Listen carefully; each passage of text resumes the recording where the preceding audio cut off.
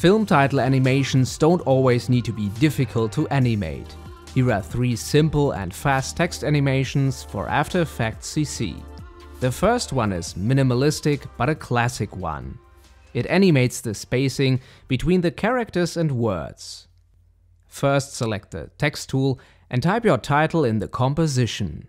Click on the arrow icon of the text layer to unfold all settings. Click on Animate and then Tracking. Now all I need to do is change the number in tracking amount. Make sure to hit the stopwatch icon to activate the keyframe function. In the beginning of the timeline, I set the tracking amount to 65 and at the end to 25. If I hit playback now, I can already see the spacing effect working.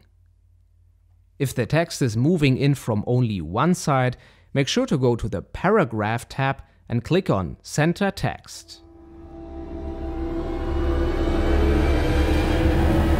The second title is more advanced and can be useful to create a mysterious mood. Go to Effect, Stylize and select CC Burn Film. By changing the burn value, parts of the text disappear. At the beginning, I'm going to change the burn amount to 55 and at the end to 35. I will also change the center of the effect to have more motion on the text. Because some parts are now completely burned out and not visible at all, I am duplicating the text layer and removing the CC Burn Film effect. Make sure it's placed under the original title layer.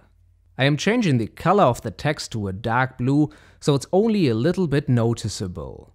Additionally, it can look good to add a shadow effect, which can be applied by right-clicking on the text layer, going to Layer Styles and then to Inner Shadow.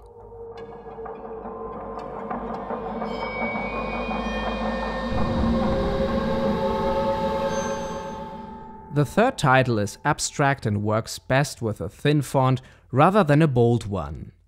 Go to Effect, Simulation and choose CC Scatterize.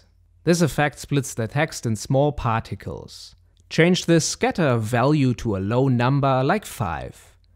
Go to the end of the timeline and change it to an even smaller number like 1 or 0.5. Next, duplicate the text layer and place it under the original text. Remove the CC Scatterize effect and apply CC Starburst. Change the scatter value to 5. At the end of the clip you can change it to 0.5. Deactivate the speed effect by changing the value to 0. The grid spacing amount can be adjusted to change the size appearance of the particles. All 3 title animations can be further animated and customized or even combined to get more unique results.